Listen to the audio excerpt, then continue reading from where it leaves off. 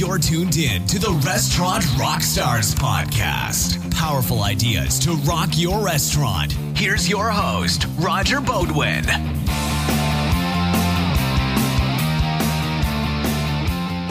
Welcome back, everyone, to the Restaurant Rockstars podcast. I'm so excited today because I have a repeat guest, Mr. Eric Schellenberger, who is a two-time author and a restaurant and bar marketing guru. Now, Eric has this really cool analogy. If you imagine a room full of people taking a test that nobody studied for, and everyone assumes that by copying each other's paper, they're going to get the right answers and do well on the test. And what we find out that there's a bunch of different results where no one gets the right answer, and everyone is shockingly uneducated. So this analogy is applicable to those who try to copy what their neighbor is doing, or in this case, in the restaurant and bar business, it's all about copying what the competition is doing, when instead you should be thinking like your consumer. What is your customer looking for? And you really need to tap into that. So this is a new approach to your marketing. You're going to want to stay tuned to this. It's really all about how social media as well has lost its effectiveness and why it should be replaced with a content marketing strategy. It's all about Google, Tripadvisor, and Yelp, and tapping into the power of those platforms and how, once again, you can really figure out what your customer's thinking, what motivates them, and how to attract them to your restaurant or bar. So stay tuned. Fellow operators and managers, forget the old way of doing business. It's time to automate your back of house. To reduce food costs, optimize labor, increase efficiencies, and grow sales and profits, you need a system.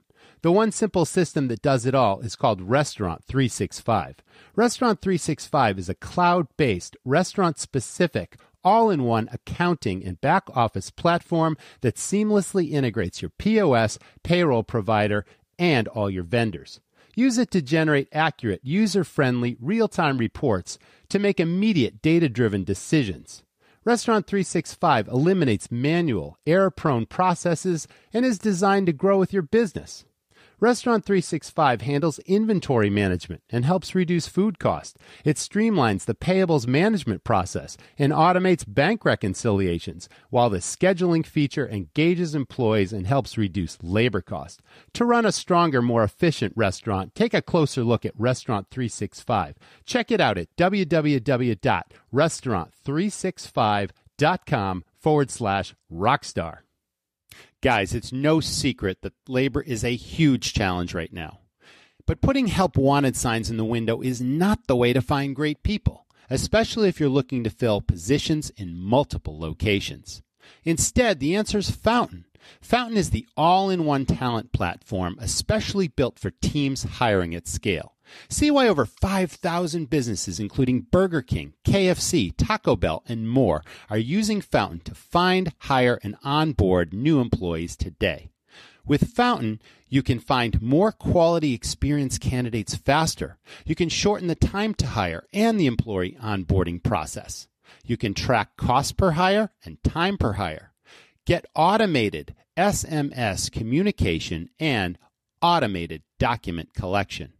Head on over to www.fountain.com/rockstars and receive a demo plus free personal onboarding, a $500 value just for becoming a new Fountain customer. Check it out.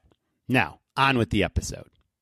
Welcome back, everyone. This is the Restaurant Rockstars podcast, engaging topics that help restaurants rock their profits, build their brands, deliver amazing guest service experiences. And with me today is a former guest. Mr. Eric Schellenberger was a guest about a year ago, and he is a restaurant and bar marketing guru. He has written 2 books all about a different way of looking at your marketing, and we're going to talk all about that today. Welcome to the show, Eric. Thanks for coming back. Thank you for having me again. Appreciate it. Well, you know, for those of our audience who missed your first episode, and of course they can always go back to the archives and listen, but if they missed it, you know, I'd really like to give, we usually start out with the backstory, and I know you've got a hospitality industry backstory that has been in a lot of different positions, and you've learned the industry and positions from the inside out. Why don't you tell us a little bit about that? Yeah, so I was started in the industry at 13 years old. I worked for my mother, who owned the food and beverage department at a ski resort that I lived at in Park City, Utah. So I did basically everything from, and being a snowboard bum, you're kind of your days are kind of shot because all you do is snowboard. So I was working in restaurants and bars at nights for my whole childhood, and kind of went through the ranks from dishwasher to kitchen to serving management, blah blah, all the way into corporate marketing, maybe 12 years ago or so. And I've been in corporate marketing settings since about then, working with teams of people and kind of figuring out what works, what doesn't work. And maybe roughly 2 years ago or so, started my own business, Bar Marketing Basics.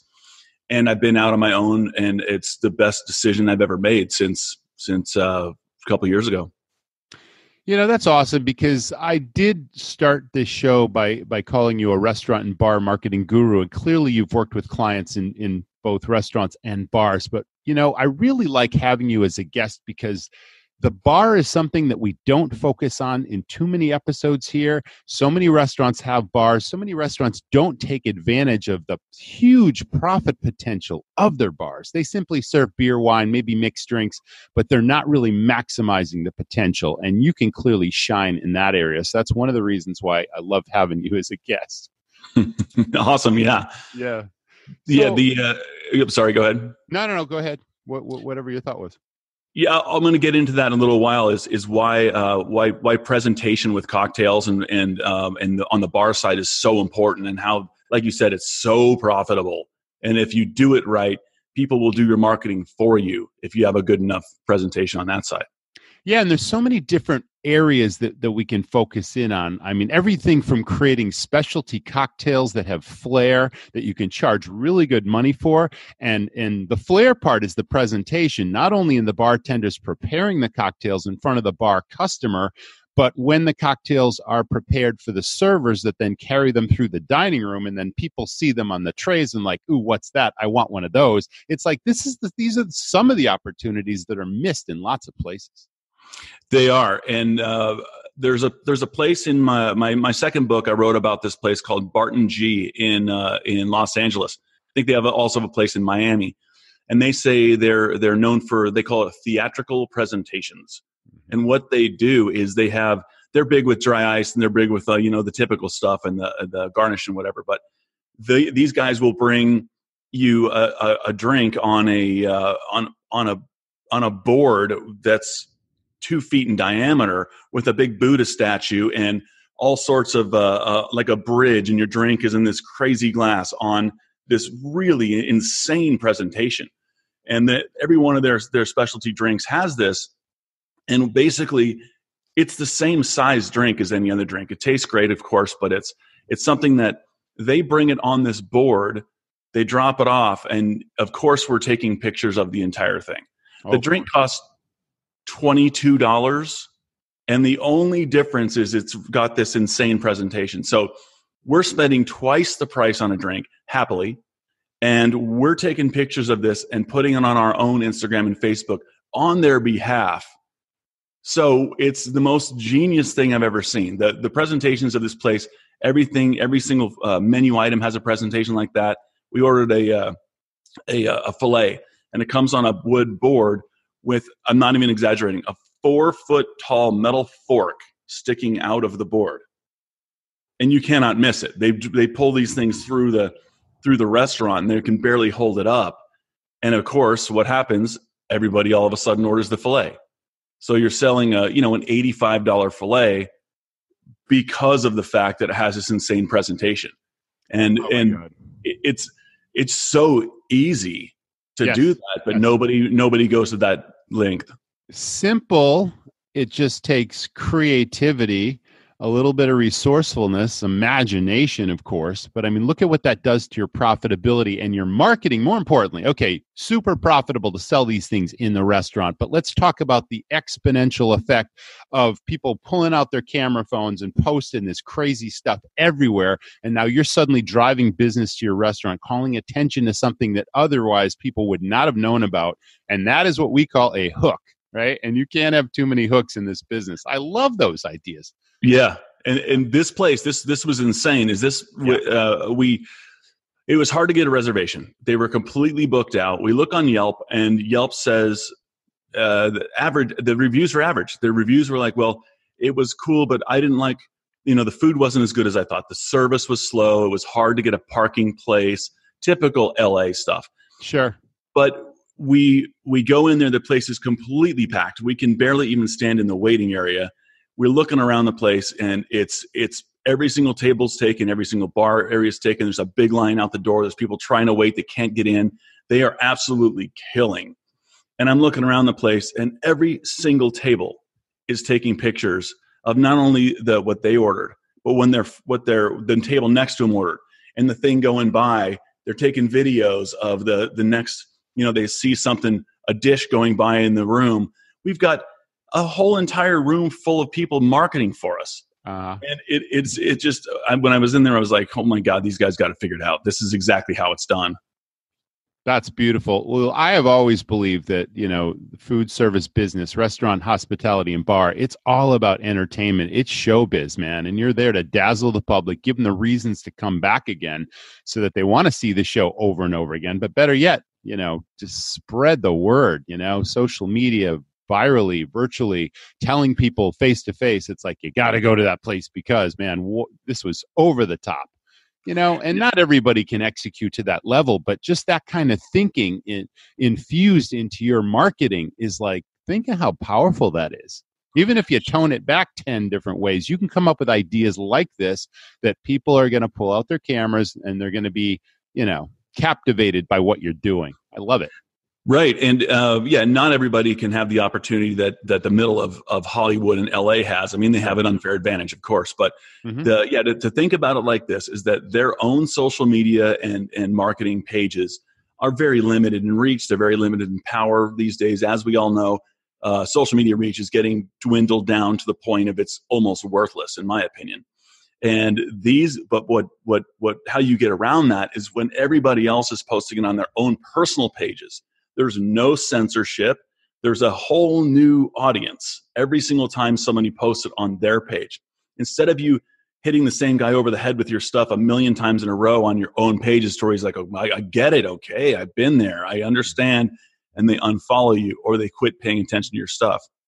Now you're reaching an entire new audience times 100 every single night over and over and over. So that's what we don't put enough emphasis on and really realize is that if I post on my own pages, I'm advertising, right? If my customers post on their pages on my behalf, they're bragging about my business on my behalf. So what do you think is more powerful? That's the genius of that. Yeah, turning both your staff and your customers into brand ambassadors for your business. Because one, it's so fun to work there, and there's such a buzz going on that the staff can't help but get involved, and they're sharing it to their network. And then everybody that sees it says, "Oh, that's cool," and I'm going to share it. And then the customers that's where the rubber hits the road. I mean, that's unbelievable. Yeah. It was one of the most successful. Yeah. I don't even know if they meant it to be a marketing campaign. This meant it to be something cool, but it was the most well done approach I think I've ever seen.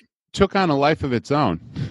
Yeah, it did for sure. I'd call that, capturing lightning in a bottle, It was. And and the other thing about the place was like I said, on the outside, it didn't look all that impressive by the reviews and by this other stuff, but now that we've gone back there, I've talked about it so many times, and word of mouth is of course king. Yep. I've told everybody that is in the LA area, you've got to go check that place out.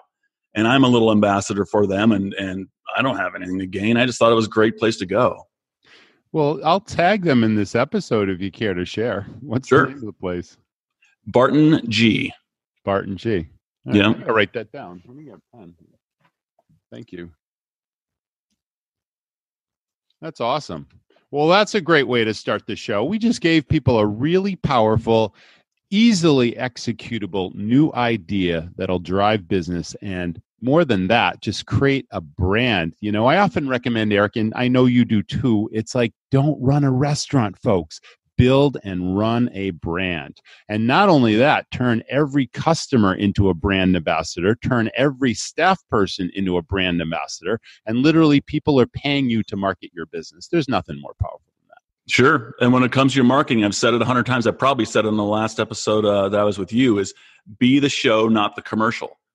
And every time people do their marketing or do their social or whatever they do, they're advertising. They're being the commercial. It's boring. It's a picture of food. Hey, come see us. We're open happy hours at 3. And it's the same crap over and over and over. But the minute you're the show and you provide entertainment and you provide value on that level and you have something clever to do, clever to say, clever video, that's when you win. And creativity, like you said, is totally free. Right. And people rarely take advantage of creativity. Well, it's not just the owner or the manager that should come up with this stuff. I mean, we used to have regular brainstorming sessions where we'd gather the whole team and just throw stuff at the wall and say, hey, what ideas do you have this week? What could we, and it's amazing where ideas can come from. They can come from anywhere, but look at where it can lead, Yep. Yeah, we when I was back in the corporate marketing space and I was working for a bunch of nightclubs here in Scottsdale, Arizona, we would have weekly meetings on that same thing. And we would get the best ideas came from, we're talking about a subject and we're like, you guys, this is so dumb. Like, this party is never going to work. It's just, this is a terrible idea. And then someone will mention a twist on that idea. And then we're like, oh my God, that's great. Yes. We'd roll with it and it would be successful. Yeah. So the germ of the idea didn't seem great at first until someone put a little spin on it and suddenly, whoa, now it clicks. Yep. Mm-hmm. Yeah, that same place right now has how big all of a sudden White Claw is with bars. It just came out of nowhere, and now everybody carries White Claw, which is the that flavored seltzer. My opinion, it tastes horrible, but it sure has taken off. And it has, yes, those spiked seltzers, right? Yeah. It's like to me, it tastes like a vodka soda with a little tiny bit of flavoring and maybe some Windex in there. It just tastes horrible. But it's wildly popular. So that this one of these places in the area did the carnival claw machine. The claw machine. You put a quarter in and it picks up the stuffed animal. Well, they put White Claw cans in the claw machine, and so if you win one of those, you win a White Claw. And people would actually go to that bar for that reason, to try and win that thing. And they would spend way more than a White Claw costs in order to get one. So great idea. All these things are great ideas. We used to have the claw games, but obviously they were just so that the parents would be happy eating their dinner while the kids were stuffing $20 bills into the coin changer to keep them occupied. And that was another profit center for us. But I mean, there's another spin on something that you can do to get the adults involved. And if you've got the real estate, that's space well used, I would say. Sure. It worked great. And it was just so simple. That's the kind of things those brainstorming sessions evolve into. That's killer. Yeah. Okay, let's keep going then. Market. What else can you come up with that's really going to knock the socks off your customers and blow away the competition? That's what it's all about. This is a competitive business, and that's the fun part of running a bar or a restaurant. It's like you always want to stay ahead of the competition, and you want to just dominate, and that should be the driving force behind your passion for this business. You don't just want to run a restaurant. You want to build an unstoppable brand. Or else what's the point, right? Why do it? Right. Anyway, that was my philosophy when I ran restaurants. And now I'm running one again. So it's like the thinking cap is back on. It's like, okay, what can we do now to transform and come up with something really cool? And we are involving our staff in that. You're right. And I just wrote another article for Bar Business Magazine, and it was they wanted me to write something on the future of marketing in 2020 and beyond. Yeah. And so I took a good couple of months to think about that. Like, what is going to be the future of marketing a restaurant? And I came up with two, I think, are kind of common sense, but it takes a second to digest it and think why. Sort of ingredients for success going forward. And it's aesthetics. So like we talked about Barton G with the presentations. Right. It's the aesthetic of the entire place, because think about what we are as humans nowadays. You go anywhere in public and everybody is glued to their phone. I mean, their phone is in front of their face 100% of the time that they're not, drive, even when they're driving. But 24/7, it doesn't matter. Yeah. We all do it. Everybody has a phone stuck to their head all the time. And then, but everybody's content on, and I don't necessarily, content on social media, yes, but also your content on Google, your content on Yelp, your content where all these people that have never heard of you before are going to find you. They're not going to find you on social media if they've never heard of you before, because you can't follow someone you don't know exists. But exactly right. If they see your content on Google, your content on TripAdvisor, Yelp, these places, is it updated? Is it attractive? And the minute we just default to the same old, well, I have 5 burger pictures I took with my cell phone, just put those up and let's just get that day. That's obviously doesn't work, and it's going to not work even more in the future, because everybody is kind of realizing that they have to be attractive and they have to be better looking in 3-second attention span than the competition. So everybody's up in their game who are players, and the people who pay attention, the people who market effectively, they know this. So they're getting their aesthetics so dialed in that all their pictures look amazing, and everybody's using these kind of ridiculous professional photo shoots that look great. I did the same thing with my books. My first book, the photo on the cover cost me $150. It's not a bad photo. The second book, the cover photo cost me $1,000 for one photo, and it looks phenomenally better. And again, I'm using the same exact method that I teach, is that you better look aesthetically as pleasing as possible, surrounded by your competition. So my book is surrounded with my competition on Amazon, and I think it's a more eye-catching photo than all of them out there. I wouldn't disagree. Do you want to demonstrate that point by showing us the two covers side by side?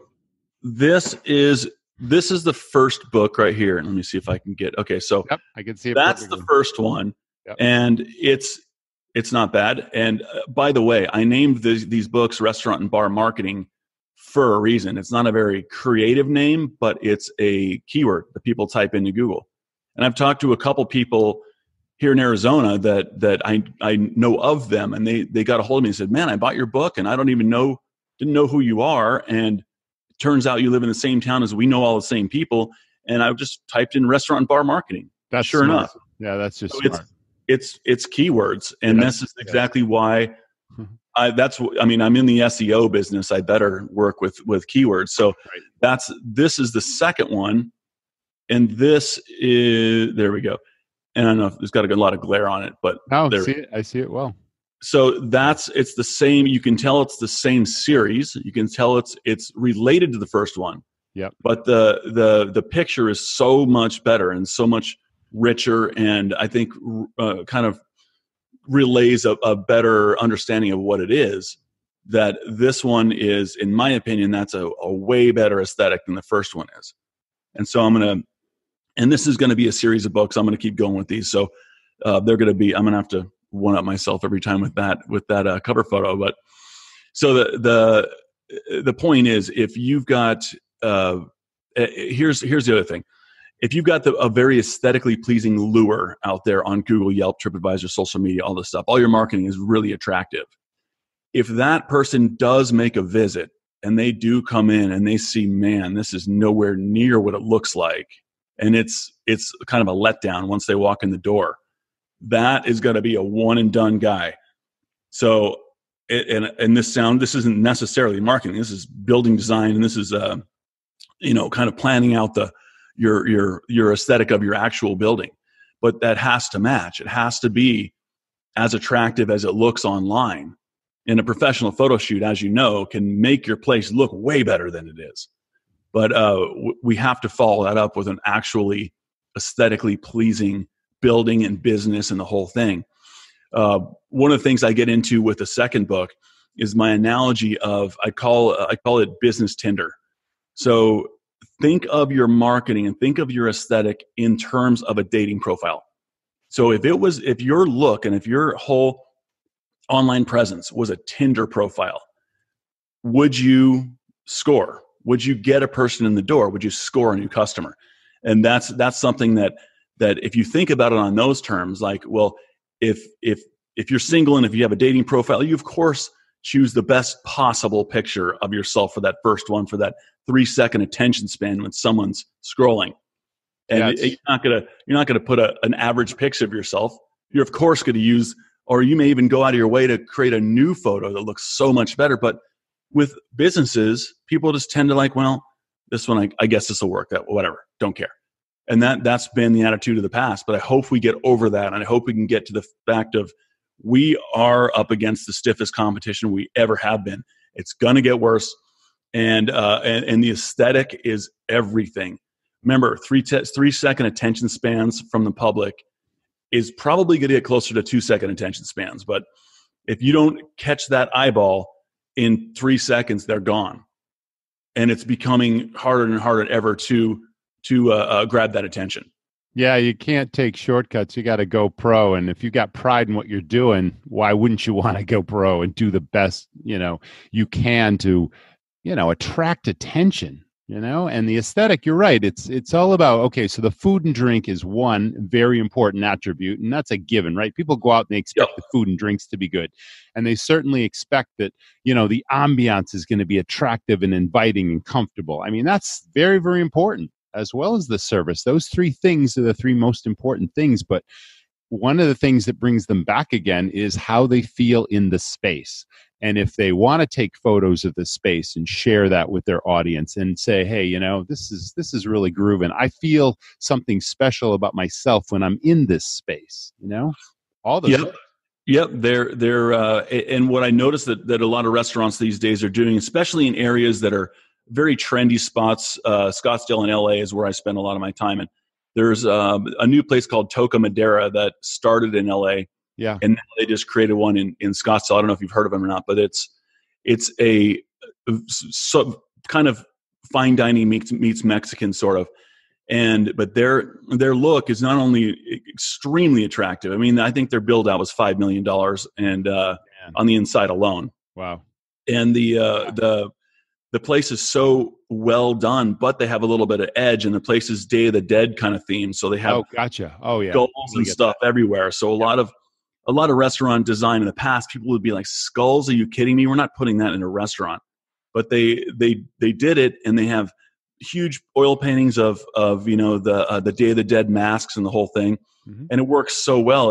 It speaks to that crowd so well that I find myself going back there over and over, because I can't even tell you why. So if it's one of those, so in the second book, I call this the it factor. You know how they call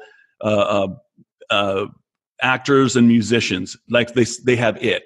That it factor that you can't really explain is what these places like Toca Madera have, that I don't know why I'm going back there. I could put my finger on it. The food's great. Yeah. The service is great, blah, blah, blah. We all, they all do a great job at that. But why do I choose that over the 20 other equally awesome places right within the same zip code of both of these places? And if you can capture that it factor of it comes down to not only the building design, but it comes down to the music choice, the music volume, the smell of the place, the everything that they do these little 1% slivers so well that all those 1% add up to be such a great experience that it's the place that I subconsciously find myself wanting to go back to. I totally get it. I love that analogy, the it analogy, because I used to use that. Well, I'm using it now, but when I ran restaurants for 20 years and bars, it's like I trained my staff to have that it quality. And I defined it as the unique combination of personality, attentiveness, product knowledge, and salesmanship. And when a staff person, bartender, server, even the hosts and the busters were trained to sell, but we trained everybody to have those 4 attributes, and then that was developing it. And the customers got it because we had it. And that was a huge part of our marketing. But this transforms, every aspect of your operation. It's not just the ambiance. It's not just the service. It's not the training. It's the food and beverage. It's all those things combined, and your online presence and your reviews and what your customers think of you. All of that makes the difference between being it, having it, and just being an also-ran, a competitor that can't compete because you're dominating. I love these ideas. That's right. And I've seen places around here that they don't necessarily know what they're doing as far as restaurant design, Right. I've seen places that they put $3 million into a brand new build out, and the place is a complete flop.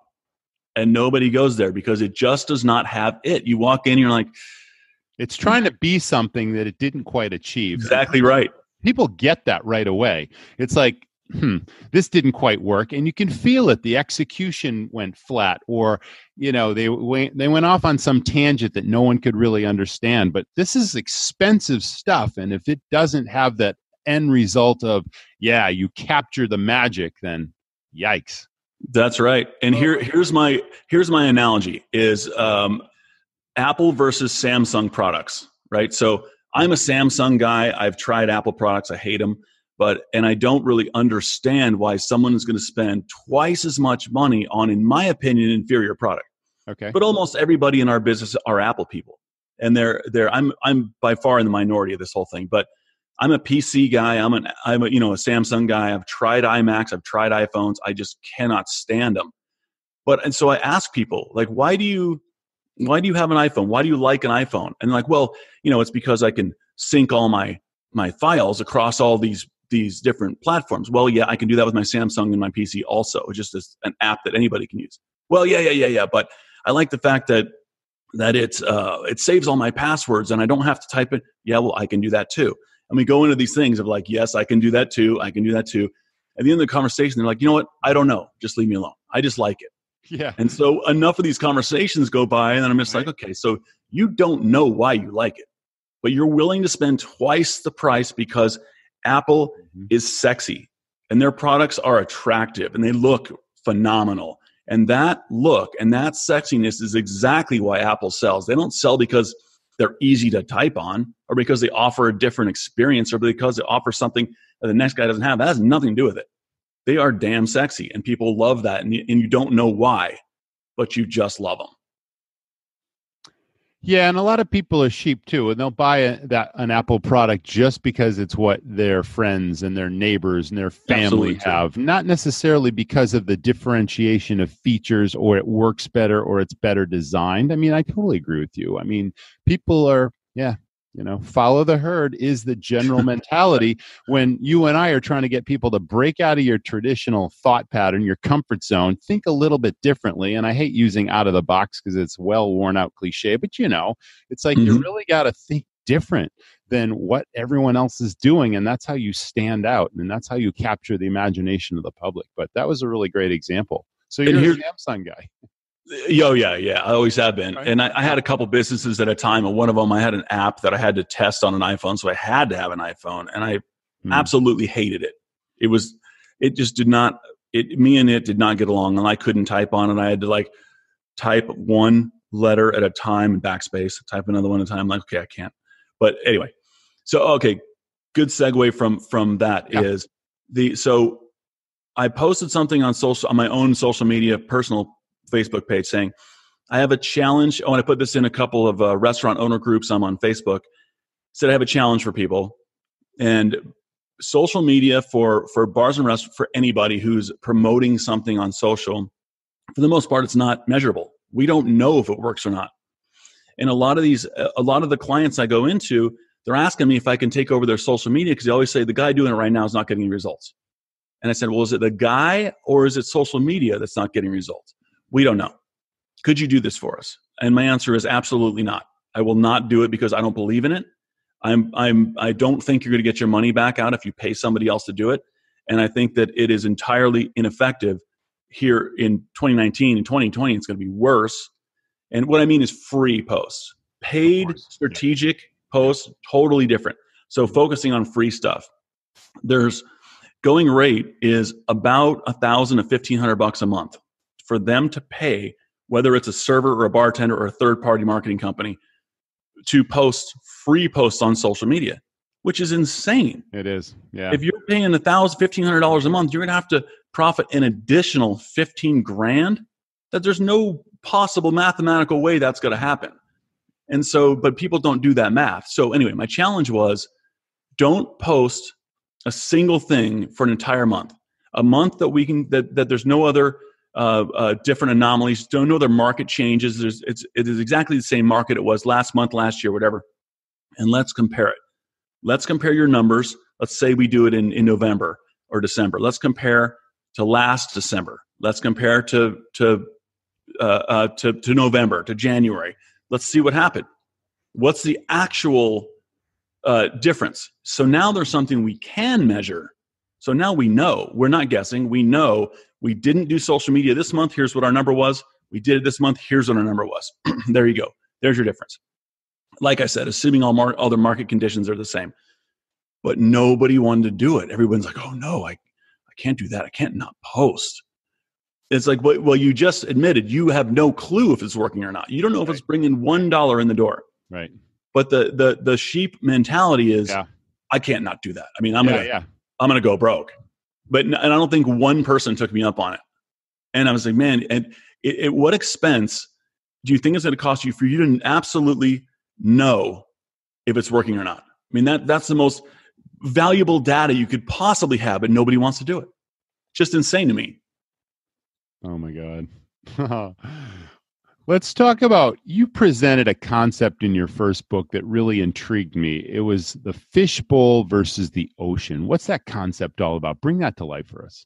Yep. So the fishbowl is your pool of existing customers, right? So it's your social media lists, your email databases. If you have a text message marketing campaign, all these lists of customers that you market to. And so these are the people you hit over the head with the same kind of stuff over and over and over. And all of your marketing, and in most cases, most restaurant owners will only market to their fishbowl. And they'll try to get other people from contests or from whatever into that fishbowl so they can market to them. The ocean is the pool of all consumers, whether they've heard of you or not, whether they have bought from you or not. It's everybody exists in this ocean, which is the ocean of people use Google, Yelp, and Tripadvisor. That's the three tools. And if we think like consumers, we think, okay, what do we do if we're in an unfamiliar place? If we don't know where we're going? Everybody, of course, knows their own neighborhood. And then don't apply it to your own neighborhood with your own bar or restaurant. That's irrelevant. Apply it to when you're in Vegas, when you're across the country, when you're out of the country. What do you do? Short of asking the local, you pick up your computer in your pocket, Google, Yelp, TripAdvisor. That's it. But everybody ignores those three because they don't know how to use it. They don't know how to optimize that. And so instead of hiring a professional, which they're, like I said, they're more than happy to hire a professional to post worthless posts on their social media. No problem there. But we're the undecided customers who's actually looking for us. They hesitate to put money into search engine optimization or to reputation management or to any of these things that customer is looking at us. That is the first impression is on these three platforms. But how many of us just completely ignore that because they say, well, I don't know how to get to the top of the Google search results, so I'm going to ignore it. And which is completely insane to me. It's so easy. It's so cheap for a third party. That's what I do for a living. There's a lot of them out there. If you find somebody who's good at SEO and can get you to get your traffic up there provably, if they can prove traffic, not only can they prove impressions and eyeballs on your brand, but through search engine optimization, we can prove somebody who gets that, the get directions button in Google. So if we can measure that get directions button, so somebody it's basically as measurable as a conversion can possibly get in marketing. So this is a person who was hungry, pulled out their computer, went to Google, typed in Mexican restaurants or whatever, and they found you. You're close to the top. They've never been there before, so they have to hit the get directions button. In theory, they walk in the door, they spend money. Does not get any more of a conversion than that. So if we can use these techniques and measure that, now we know if it's working. We don't have to test it. We know that 100 people got directions this month after we optimized, 250 people got directions. And then the beautiful part is we can do the math and say, okay, what are my services costing you? They're equivalent to how many clicks of that get directions button, right? Say it's 8 or 10. In most cases, it's about that.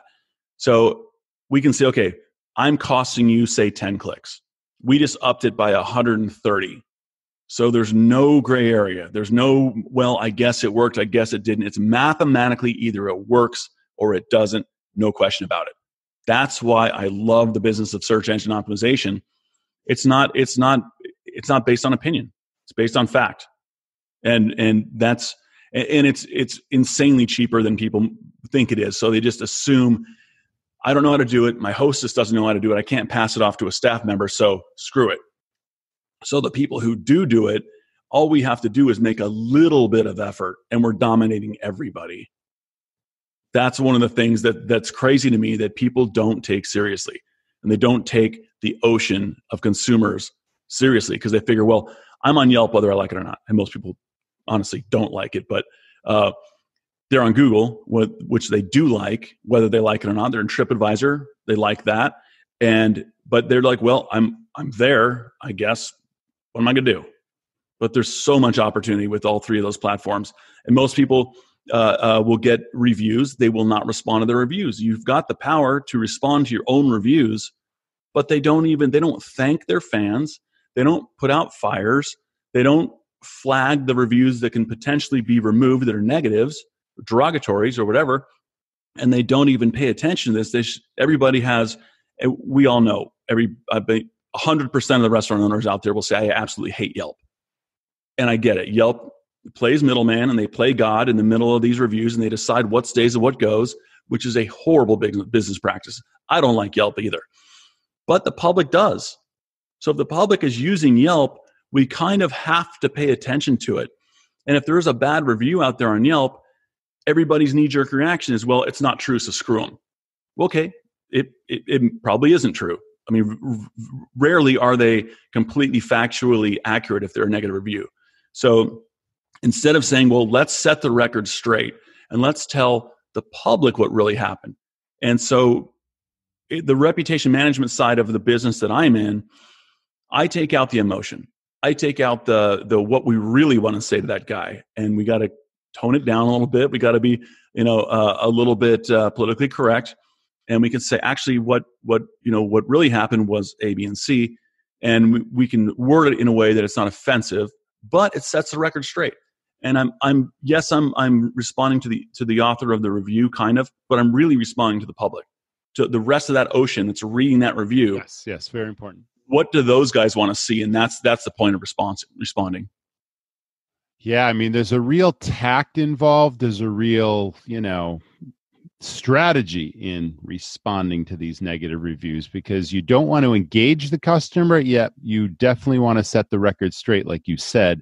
And that's a real balance to find. And some people can feel confrontational because that was completely unjustified. They shouldn't have said that. That didn't and you don't want to approach it that way. There's a real fine line between how you approach it. But like you said, it's reaching the ocean of people that are going to read that are going to make their own decision as to, should I check that place out? And, totally dismiss what the poster said versus what the respondee said. Right. And if there's one that says, well, I mean, the worst ones we get are like the food poisoning ones. Yeah. And like, I ate here, and by the time I finished my meal, I was already feeling sick. I went home, I was sick all night.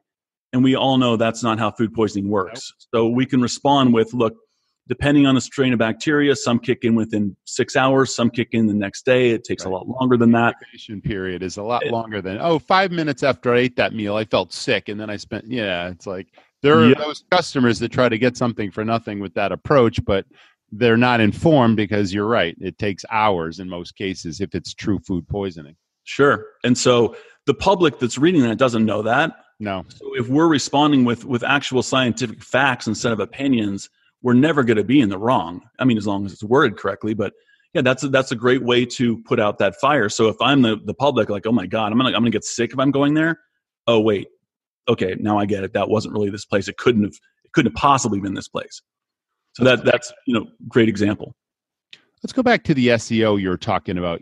Search engine rankings are so important, and I may be misinformed about this because I'm no expert, and you certainly are. But back in the day, it used to be fairly expensive to pay somebody to do your SEO, do it properly, and to get you where you wanted to go. Is the price come down because there's so many people doing it? I mean, what determines the pricing or the cost or a budget you should have to get the results you want using search engine optimization? Yeah, that's a really good question. Here's why it's so effective is because I think I touched on this a second ago, but nobody does it, right? So no bars and restaurants really do it. I would say maybe 3% of them actually have a budget for SEO, which is just completely insane to me. So when we're going from doing nothing to doing the bare minimum, we're ahead of everybody. So there's SEO is a very broad word, and there's a whole bunch of different approaches it takes to get there. There's blogging, there's all sorts of using meta and alt tags internally to the website. There's my method is backlinking, which is kind of widely accepted as the most successful approach, which I'm not going to get into it because in my book I talk about it a lot more, but it gets super nerdy. But how to explain it and not lose people is that if my online presence is all over the internet and it's all consistent and it all looks exactly the same and it's all I'm on 70, 80, 100 different directories around the internet, Google looks at that and says, okay, this guy cares about his ranking. They care about where they want to be on the search results. Since they're thorough, just like a kindergarten teacher, you're thorough, A+. You do the bare minimum, C- with everybody else. So it's gone from, yes, you can hire somebody for $5,000 a month to do all this insane stuff for you, and every aspect of SEO will be covered, and you'll be the best ranking guy in the world. But are you going to get your money back out of that? There's no way. You're not going to get an additional, $50,000 worth of business in the door from that. It's just not possible.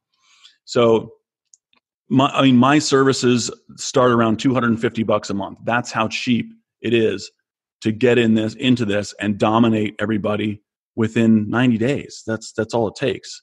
So it's really, really easy to do. And I've built a great business on it because once they see, okay, that sounds kind of very good to be true. It sounds cheap. It sounds like if I can start ranking in 90 days and start being at the top and I can measure this and I can prove it, then okay. And some of them are skeptical. Some of them are word of mouth, so they already get it. Some of them read my book and like, okay, that makes 100% sense. And once they see the results, they're like, okay, now I'm a believer. Now I've gone from, and I usually, I'll get one out of, say it's a restaurant ownership group. They've got 10 restaurants. Let's try it with one is always the first thing. Great, cool. Let's try it with one. Once they see the results, okay, here's the rest of them. And that's how it goes kind of every single time. But it's, it used to be extraordinarily expensive, and it was so innocuous and so vague that no one can really put their finger on like, well, what are you doing? What are you actually doing behind the scenes to make this stuff happen? And I'd be glad to show my clients, but most of them are like, look, I don't care what you're doing. As long as you show the result, as long as you can measure that result and I see people in the door, I don't care. But either way, I'd be glad to show people how it works. It's just, it's a very complicated, very boring, very not sexy, industry. But yeah, that's an awesome question. But you just gave us a very compelling reason why every operator out there should take a real hard look at this and make it work for your place, because you can't afford not to. And especially if you're in a tourist economy, because let's go back to the ocean and the fishbowl. Exactly right. Tourists are all in the ocean, every one of them. No one in a tourist economy follows you on Facebook. These people don't know you exist. They don't know you're there. They would never follow a place who's, say, a 5-hour plane ride away from them. It doesn't make any sense to see these ads where they're not even a potential customer. So in 100% tourist economies, places on the Strip in Vegas, yes. I don't even know why they would have social media. It just doesn't make any sense. Nobody's going to follow that guy, and certainly nobody's going to walk in the door because of what they post. But they're certainly going to see him on Yelp and Google and Tripadvisor, no question. Well, that's another interesting point, how technology has evolved this business, because back before the internet and before social media and online reviews and all that kind of stuff, when you were in a tourist economy, you had an unending stream of new customers constantly coming to a place like Vegas or wherever. And you didn't have to focus on the service and giving great experiences, because it was like, shooting fish in a barrel. They were just walking in the door. If you had a great location or whatever, that sort of thing. And now suddenly you've got to focus on all those details and have that it that we talked about. and then stand out amongst the sea of other competitors out there to get that ocean. So you got an ocean of competitors all trying to reach that ocean of consumers. So you really got to do everything you can to make that happen. Sure. Yeah, that's that. And it's, like I said, it's more important now than it's ever been. And it's in the 20s, Yep. Which is crazy that it's called, now we're in the 20s. But in the 20s, it's going to be way worse and way more competitive, and I think we'll see a lot more places go out of business who can't hang with being aesthetically pleasing and with going through those motions. So we've covered a lot of your philosophies, and we haven't even really gotten into the book yet. But the title of your new book is Restaurant and Bar Marketing 2: Hacking Human Nature. Yep. I'm getting a sense that the human nature thing is putting yourself into the mind of the consumer and figuring out how they would go about finding a place that they wanted to go to. And 100%. Right? And thus the Yelp and Tripadvisor and Google, because that's the first thing people are doing when they're on their phones, okay? Because human nature is doing what people would naturally think of first, okay? So that book, you also have a really great concept that is like, I think you relate it to people taking tests. Why don't you bring us there? Because that was really interesting. Yeah. So the restaurant owners are getting bombarded with so much crap from these people calling themselves marketing experts. And they, the people that call themselves marketing experts these days is laughable. And they're the people who, they were an intern, they worked in a restaurant ownership group for a week, and they saw them going through the motions of social media. They create a party or an event, they create a flyer, they put it on social media, and they're done. And they see this process. So like, oh, well, I'm a marketing expert, I could do that. But it's getting to be, it's so dumbed down these days, and it's so ineffective. And of course, none of it's provable. We don't know if it's working. And these people go out there and they hit up these restaurant owners with such a great sales pitch that it sounds impressive. But my analogy was picture a room full of people all taking a test that nobody studied for. So everybody is copying off everybody else's paper. So now we've got a whole bunch, we've got hundreds of versions of the wrong answer, right? So everybody is just thinking, well, let's look at what our competition's doing, let's do that. And everybody has the same knee-jerk reaction. What are they doing? They're successful. They're our competition. They're a block away. What are they doing? Let's do that. And they keep doing that same thing and going down those, making the same mistakes that guy's making. And their competition may be successful from some completely unrelated aspect. They may have a better location. They may have the it factor. They may have something that we don't know. But that's what everybody does. Even the big guys. Like I talked to places in LA, in Vegas. I'm like, where'd you get your approach? I'm like, well, honestly, they were doing it across the street, so we figured we'd try it. And it's insane how many people have uneducated approaches based on what their competition is doing, and don't think you're their. Believe me, your competition does not know what they're doing either. They're doing the same exact thing you are, and that's what's worse is these marketing experts that they call themselves are perpetuating this. And they're making it worse because they're taking the easy road and they're just duplicating what they saw somebody else do and making like a air quote business out of it. And for some reason, restaurant owners are buying this. And here we are with the $1,000 social media post guy. We're back to that one. And that's what they sell is what's easy, what they like to do. I like to post on social media, but it doesn't make me business. It doesn't make my clients business, so I don't do it. I stick with what measurably works. That is a really interesting point you're making, and I'm trying to phrase this question so that it comes across properly to the audience, because what I used to do was monitor my competition closely, but we would zig when they would zag, or we would zag when they would zig. I mean, we never did what they did, but we always stayed on top of what they were up to, but we played our best game. But what I'm hearing is the competition is kind of irrelevant because you don't want to copy what any of them are doing. It's like, because most of them are doing it wrong, and there's a new approach. And what we've talked about today is clearly, zagging when everyone else is going in the other direction. So what should we do about the competition? I mean, you should know what they're doing, but don't pay too close of attention or don't copy anything you're doing. I mean, sometimes there are good ideas out there. Right. And I would say pay attention to why humans respond to what they're doing. Do they respond to it because it's something that is unique and clever? Then if so, don't rip off what they're doing and think it's going to work. If it's something clever, if it's something that's like people will talk about, did you see what they're doing at that place? I can't believe that. Okay, then the cleverness is what you need to replicate, not their plan.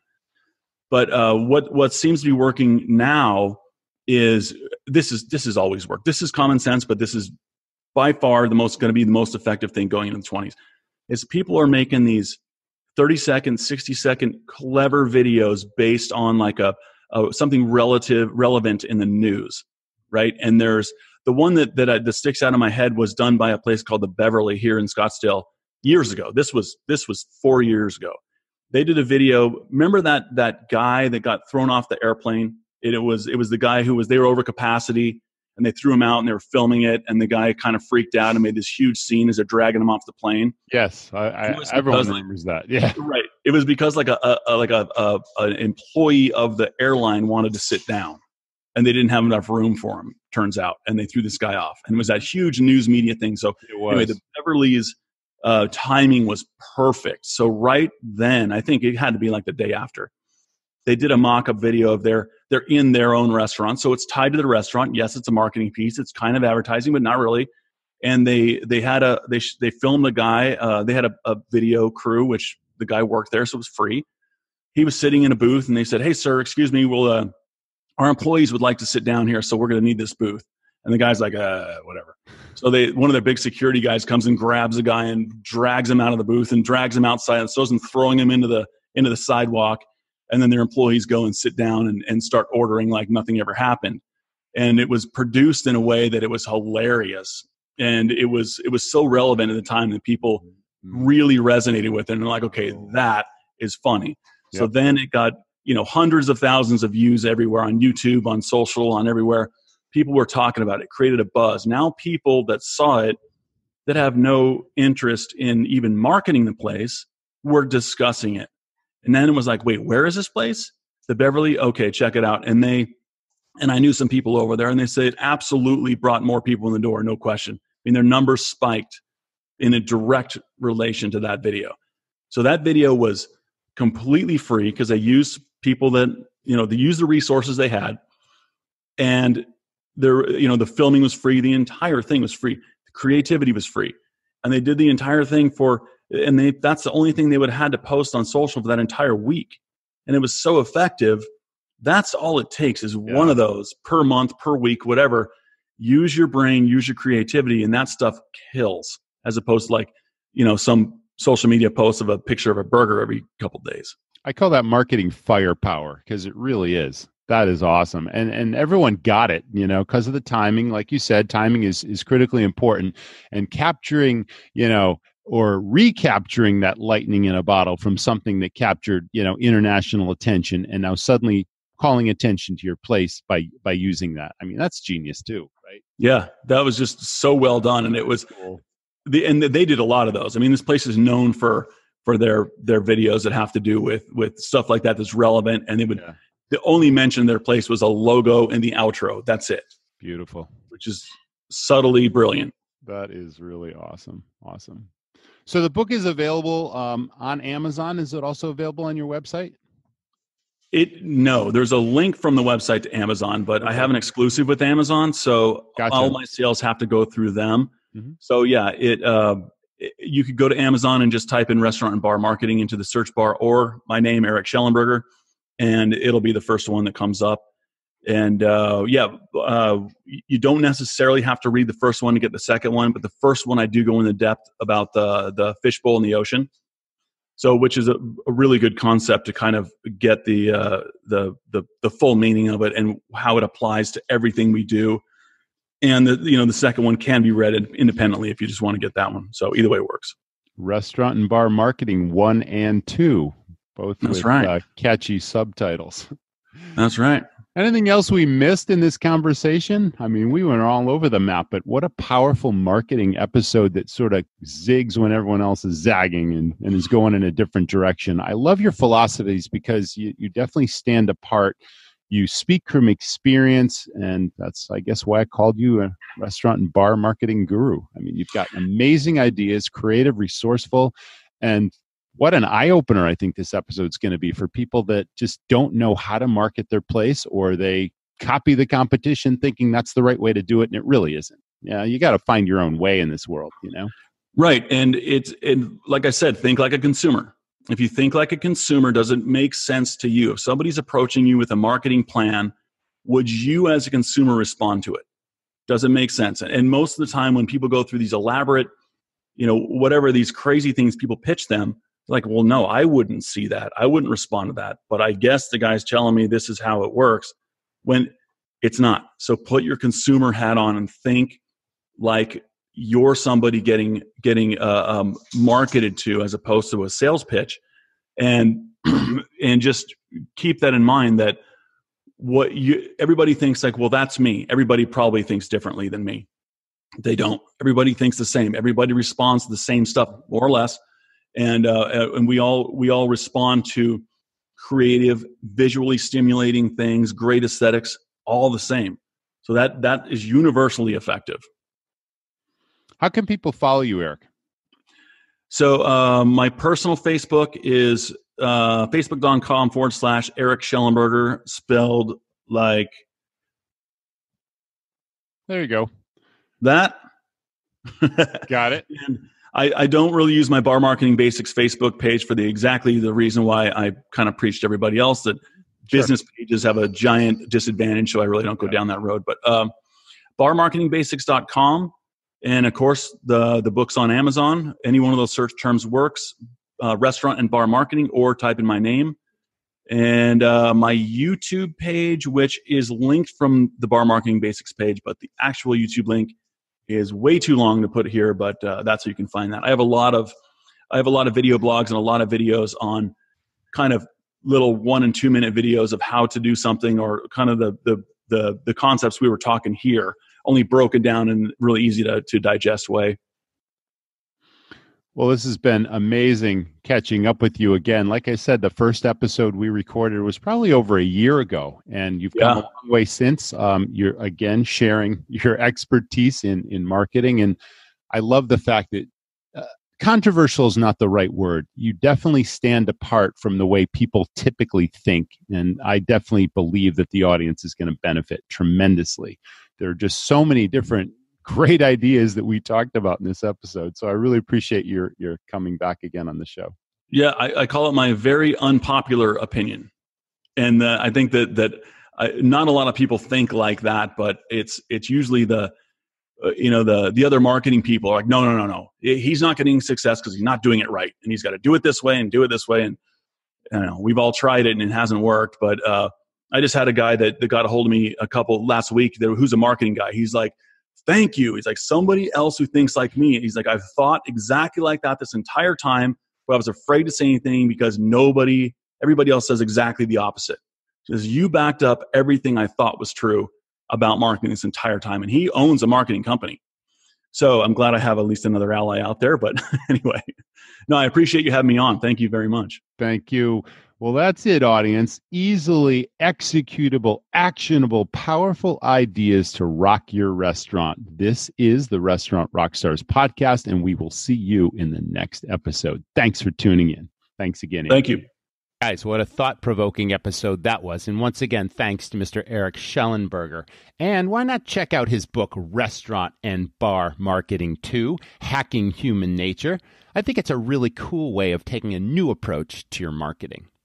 Listen, I really love this business. I've got a passion for it, and I also love talking shop with other operators. If you've got some challenges or pain points that are keeping you up at night, why not reach out to me? I love, like I said, setting up these half-hour complimentary calls just with my listeners, my audience, and we'll talk about, again, your challenges and pain points and how I might be able to help. Again, no obligation, just talking shop. So reach out to me, Roger, R-O-G-E-R, at restaurantrockstars.com. uneventful.com. I really appreciate you listening, and if you like what you're hearing, please leave us a review on iTunes. Of course, it will help other owners, managers, hospitality industry professionals find us, and we will see you in the next episode.